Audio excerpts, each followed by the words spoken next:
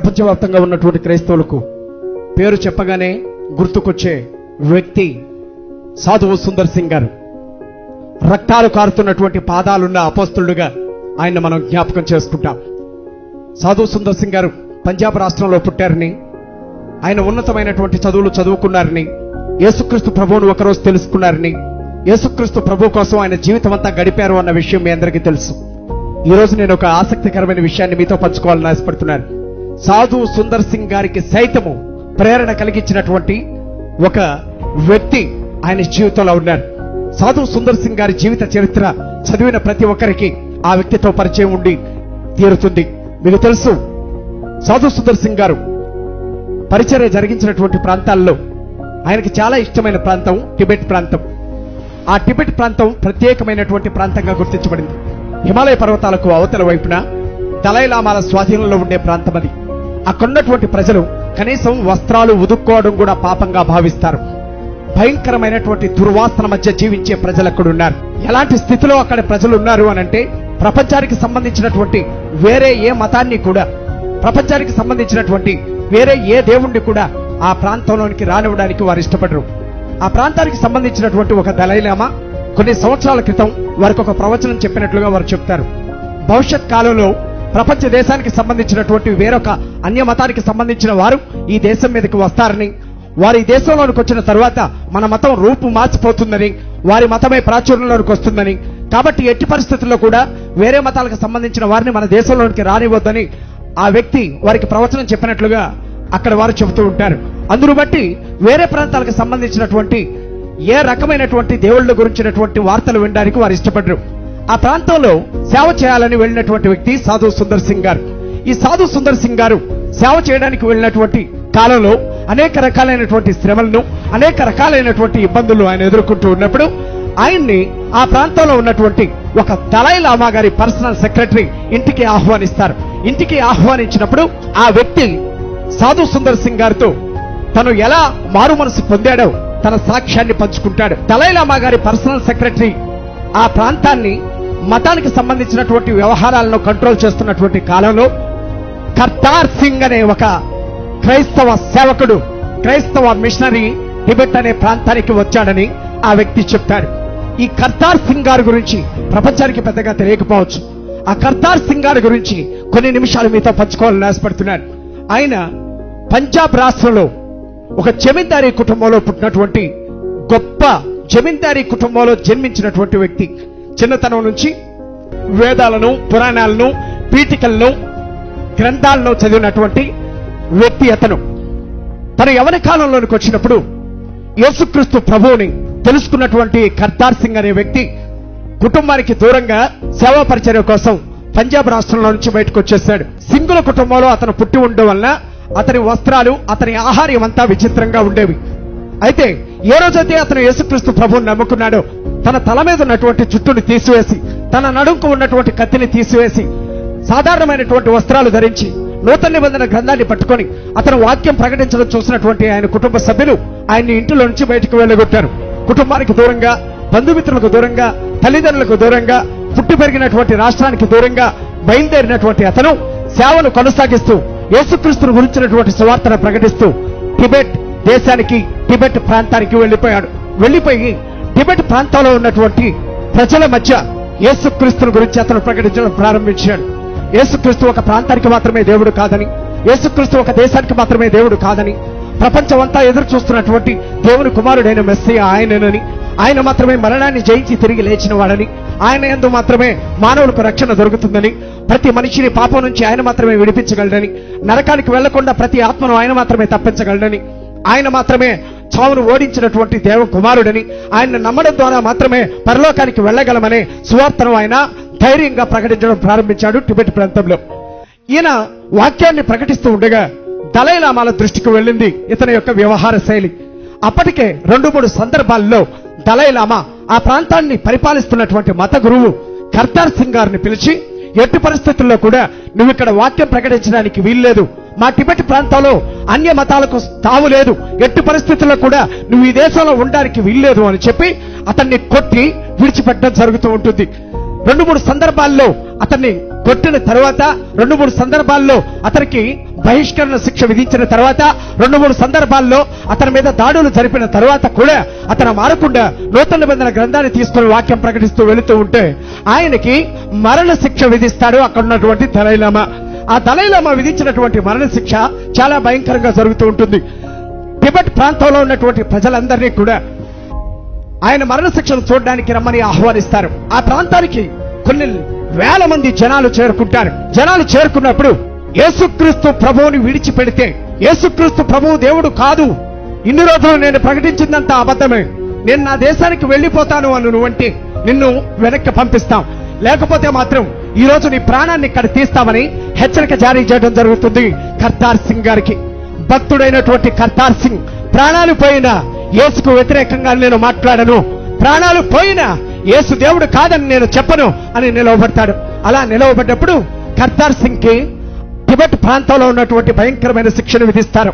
ఆయనని ఒక గుర్రానికి కట్టి ఆ ప్రాంతంలో ఉన్నటువంటి రాతి నేలల మధ్యన ఒంటి మీద ఉన్నటువంటి వస్త్రాలను తీసి గుర్రం యొక్క నడువుకి తాడును కట్టి కర్తార్ సింగ్ కాళ్లకు తాడును కట్టి ఆ ప్రాంతం మొత్తం కూడా పరుగు పెట్టిస్తారు. గుర్రంతో ఊరు మొత్తం కూడా పరుగెత్తించిన తరువాత నడి రోడ్డు మీద ఒళ్లంతా కొట్టుకుపోయిన పరిస్థితుల్లో, నడి రోడ్డు మీద చర్మమంతా చిట్లిపోయిన పరిస్థితుల్లో నేల మీద గుర్రం ఇతన్ని ఈడ్చుకుంటూ తీసుకొని వెళ్తూ ఉండగా భయంకరమైనటువంటి రక్తం కారుతూ ఉంటుంది. కర్తార్ సింగ్ గారికి ప్రాణాలు పోగొట్టుకునే పరిస్థితికి వస్తాడు. అప్పుడు దలైలామా ఒక మాట అడుగుతాడు, యేసుక్రీస్తు ప్రభువు దేవుడు కాదని చెప్పి ఇప్పటికైనా ప్రాణాలు రక్షించుకో, లేకపోతే నీ ప్రాణాలు తీయాల్సి ఉంటుంది అని చెప్తారు. చెప్పినప్పుడు వచ్చి రాని ఆ మాటతో ప్రాణం పోయినా నేను ఆ మాట చెప్పలేను అంటాడు కర్తార్ సింగ్.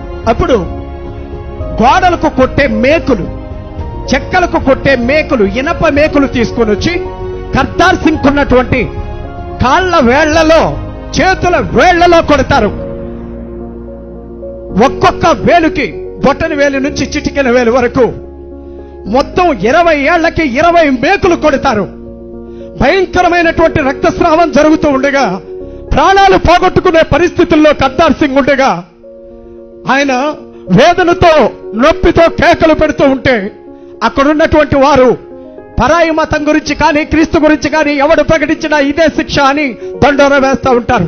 ఆ సమయంలో అప్పుడు చివరిసారిగా అడుగుతాడు, యేసుక్రీస్తు ప్రభువు దేవుడు కాదని ఒప్పుకో, ఇప్పటికైనా విడిచిపెడతాం, లేకపోతే నిన్ను చంపేస్తామంటారు. ఆ స్థితిలో కర్తార్ సింగ్ అంటాడు, చావడానికి వచ్చి నేను క్రీస్తు కోసం చనిపోతాను, ఇదే నాకు గౌరవం, చావుకు భయపడి నేను వెనక్కి వెళ్ళలేను, చావుకు భయపడి నా దేవుణ్ణి నేను దూషించలేను అంటాడు. కర్తార్ సింగ్ గారికి మరణ శిక్ష ఖరారవుతుంది. కర్తార్ సింగ్ గారిని యాక్ అనే జంతువు చర్మంలో కట్టేస్తారు. మీ అందరికీ తెలుసు, పర్వత ప్రాంతాల్లో బ్రతికే యాక్ అనే జంతువు చర్మంలో ఒక మనిషి ప్రాణాలతో ఉండగానే వేస్తారు. ఆ చర్మాన్ని కట్టు ఒక ప్రత్యేకమైనటువంటి లక్షణం ఉంటుంది. అది ఎండలో వేసినప్పుడు అది కొంచెం కొంచెం కొంచెం కొంచెం కుచించుకుంటూ దగ్గరకు వస్తూ ఉంటుంది. అలా దగ్గరకు వచ్చేటప్పుడు ఆ సంచిలో ఉన్నటువంటి మనిషిని కుట్టివేస్తారు.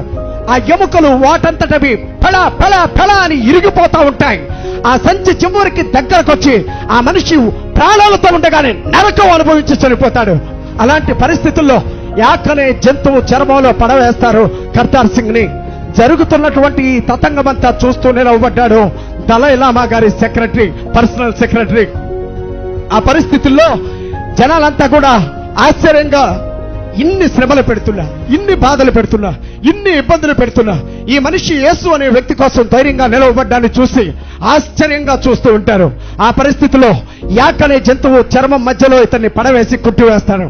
కొన్ని గంటలు గడిచిన తరువాత సర్దార్ సింగ్ శరీరంలో ఉన్నటువంటి ఎముకలు ఆ జంతువు చర్మం కుచించుకుపోతూ ఉండడంతో ఇరిగిపోవడం మొదలు పెడతాయి.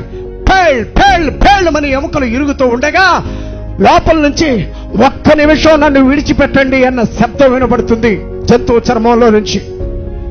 ప్రాణభయంతో కేకలు వేస్తున్నాడేమో, ప్రాణభయంతో నన్ను విడిచిపెట్టమంటున్నాడేమోనని దలైలామా గారు చిరునవ్వుతో ఆ జంతువు చర్మంలో నుంచి అతన్ని బయటికి తీయండి అంటాడు.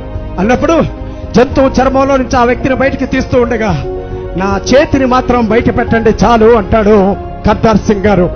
అని ఆ పక్కనే కర్తార్ సింగ్ గారిని ఎక్కడైతే శ్రమను పెట్టారో, ఎక్కడైతే హింసించారో, ఎక్కడైతే జంతువు చర్మంలో కట్టివేసి ఎండలో పడేశారో ఆ పక్కనే కొత్త నిబంధన పుస్తకం పడిపోయి ఉంటుంది. ఆ కొత్త నిబంధన పుస్తకాన్ని కొంచెం నాకు ఇవ్వండి అంటాడు కొన ఊపిరితో ఉన్న కర్తార్ సింగ్. ఎవరైనా దయచేసి సిరా ఒకటి నాకు ఇవ్వండి అని అడుగుతాడు. అడిగి ఆ కొత్త నిబంధన పుస్తకాల కాగితాల మీద 2 మాటలు రాసి మళ్ళీ నన్ను కుట్టివేయండి అంటాడు. ఆ జంతువు చర్మంలో అతన్ని కుట్టివేస్తారు. అతను చనిపోతాడు.